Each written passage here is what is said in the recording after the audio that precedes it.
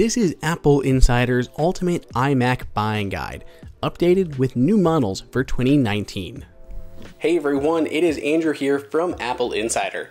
Apple has released a few new iMacs, which makes the desktop buying experience in the Apple ecosystem easier and harder to figure out. So we're going to walk through the new machines and let you know which iMac to buy in 2019. In this video, we're primarily looking at iMacs. So we're not talking the Mac Pro Tower, we're not talking about the Mac Mini. But the Mac Mini is an important one to consider, especially if you're looking for the cheapest Apple desktop out there. You go with the Mac Mini, don't look at the iMacs, get a Mac Mini, get a cheap monitor to pair with it, and you're all set. However, if you want an all-in-one iMac, you should immediately ignore the base model unit and go for the 4K option. The existing 2.3 GHz dual-core iMac is not a good option for many people. While it is the cheapest iMac out there, there are so many limitations.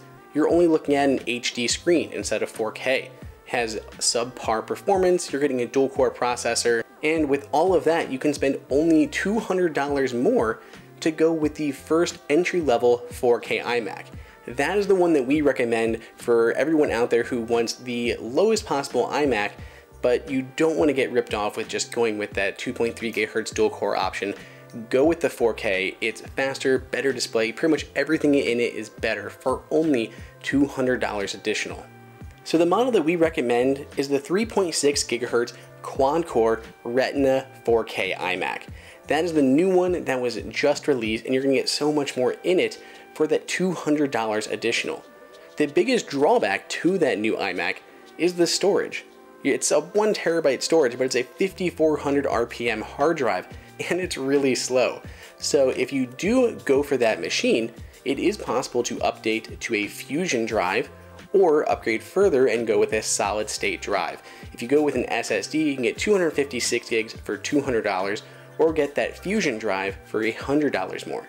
That is an option, but if you're already dropping that change on a Fusion drive or a SSD, go up to the upper end of the selected models and get that $1499 Retina 4K iMac. In that model, it does have the Fusion drive, which gives you better performance, has a faster 6-core processor, improved graphics, and just overall is a better machine.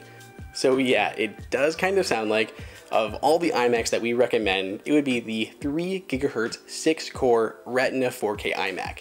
You get that Fusion drive, 6-core processor, more VRAM, improved graphics, over the model that's below it, either of the two models that are below it. So for most people, that's going to be the one that we recommend, $1499 for the most recommended iMac. If you want a larger display, you can go from that 4K to the 5K unit, and that gives you more screen real estate, and it keeps the specs the same. So you pretty much have the same exact specs with a larger display in there. You can interchange between both of those models depending on which one you prefer for your workflow. So that brings us to the models that we would recommend when you're looking for some really great performance.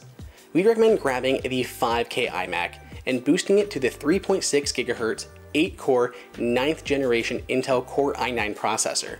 Using that, it can also get equipped with the Radeon Pro Vega 48 with 8 gigs of HBM2 memory and 32 gigs of 2666 MHz DDR4 RAM.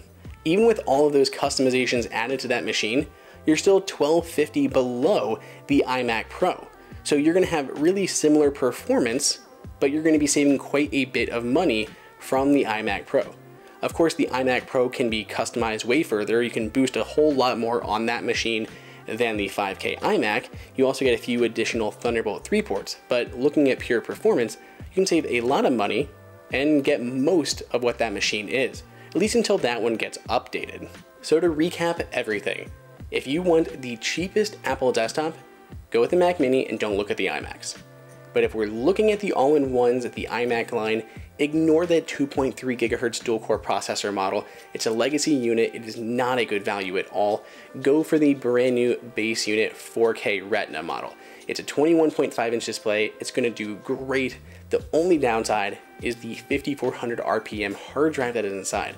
You can upgrade that if you want to, Or if that is a concern, spend another couple $100, get the $1,500 unit. It's that 3 GHz 6-core processor. It's gonna be much better with speed. You're gonna automatically have a terabyte fusion drive built in.